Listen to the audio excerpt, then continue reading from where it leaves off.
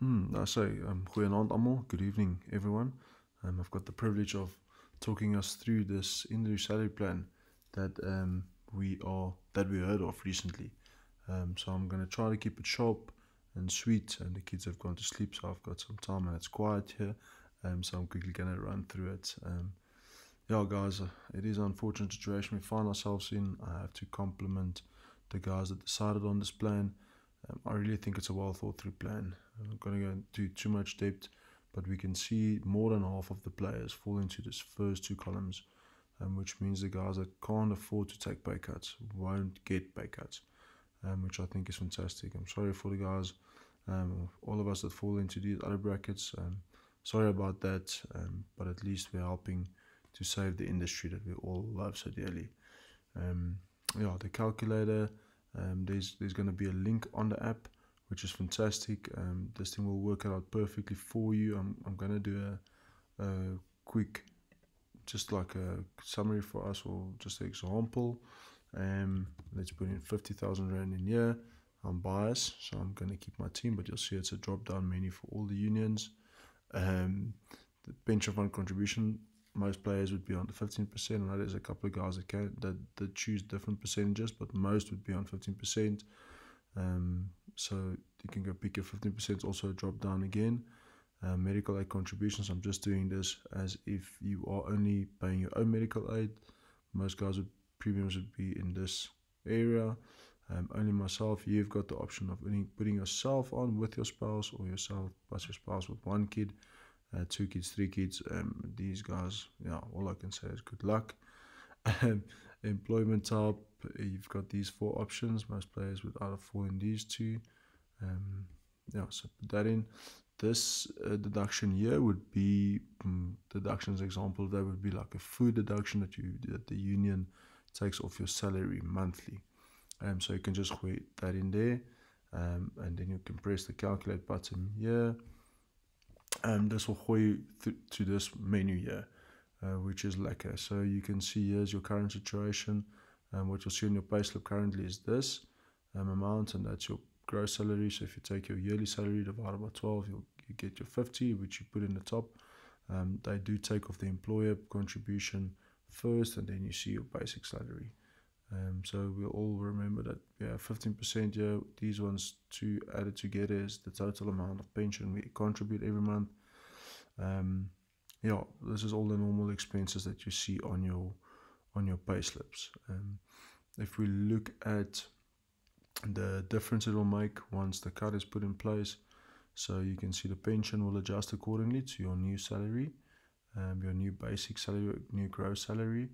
I want to encourage you guys to not just take the easy option to cut the pension from the start. So I know it does make a big difference, but the difference in tax is immense, and I'll show it to you guys now when we get there. So you can see here is the column that if you decide to take the pension fund holiday, here's the column when you decide to still contribute. I have to say that you have to talk to either Ishmael or to David if you want to take the holiday on the pension fund. Otherwise, they're going to automatically adjust it towards your new salary, which I think is advisable. Why I say that, let's get there. At the bottom here is your PAYE, that's your pay as you earn tax. You guys can see there's a difference here, and the only reason for this difference is the pension money. Why that happens is because the government incentivizes all of us to save towards our retirement, so that they don't have to pay for us when we retire and don't have money.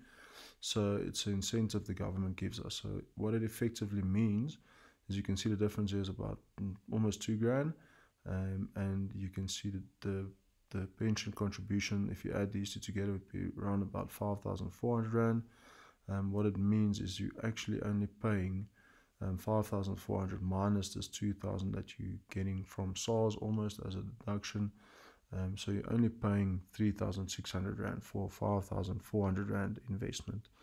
The higher your salary is, and the higher the pension fund is, and the higher your tax bracket is, the more the benefit becomes. So that is one reason I would say to look at other expenses first. But guys, go put all your figures in here. You can change it here, press recalculate again. You can play around with all the different options. It is going to be available on the app, so please use that. Once you do have that, MyPlayers has put up a nice budget here that we all can use. I like this quote that they use here: is failing to plan really does mean planning to fail. And I think having a budget is always a good idea, but especially now in this time where uncertainty is quite hectic. So what is nice about this is it is color coded. So the green expenses, I would say, is the cost you don't want to touch. The yellow ones are ones you can look at, and the red ones are ones that you should look at to cut in this time, and probably cut as much as you can for the rest of your life. So the red ones would be luxury expenses, like going away for weekends and going to restaurants or expensive restaurants. Try to cut that as much as possible. So that would be my first place I would start at, is to do a budget in this time. Look at expenses that you can cut. So I think the red ones I put in here is like garden services, DSTV. You can link up with your parents' DSTV and watch it on over or stream it. Memberships you can cut during this time. Just expenses that you don't really need.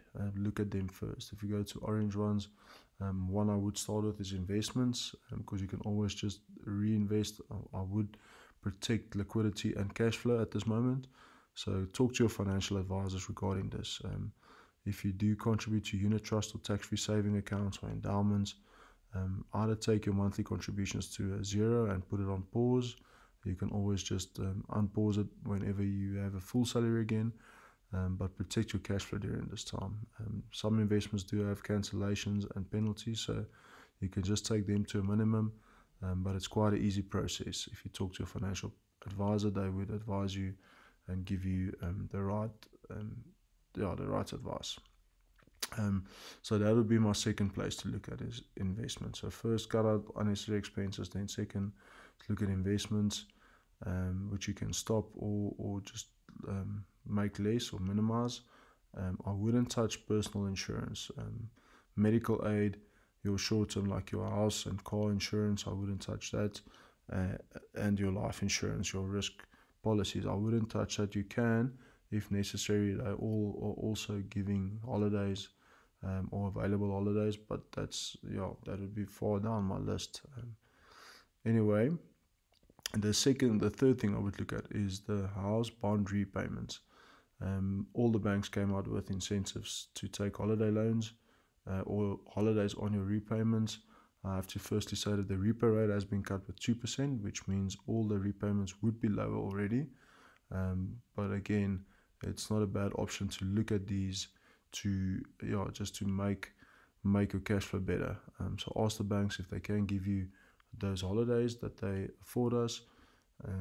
I think it would help a great deal with cash flow. The fourth thing, and I do have a list here at the bottom. There's a list here. And the fourth thing is negotiate rent, because the repo rate is less 2%. It is a good idea to chat to your landlord as well, and just ask if you can get some discount, or if you can take money off your deposit that you've paid previously, and just again to help your cash flow during this time. And then lastly, I would look at the pension fund contributions, is to take that to a minimum. And like I said, you have to talk to Ish and David if you want to look at that option, but just think about it firstly and make a clever choice. The people that you can talk to, you can read through this. Your agent commission should reduce automatically if it comes with your payslip, so it would adjust to your new salary. Your bank, like I said, the repo dropped, so it would be less, but you can still go talk to them about having premium holidays.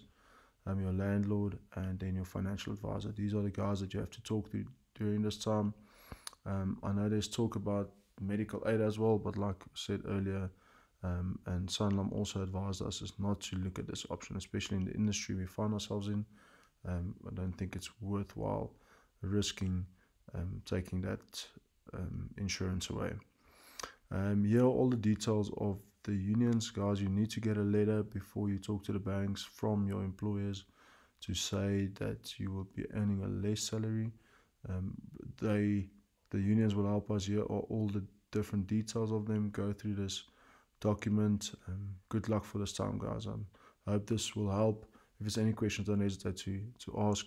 I honestly believe we're going to come out stronger through this, and if we fight this thing together, looking forward to it. And good luck to everyone. I hope you and your families are safe. Stay blessed. Cheers.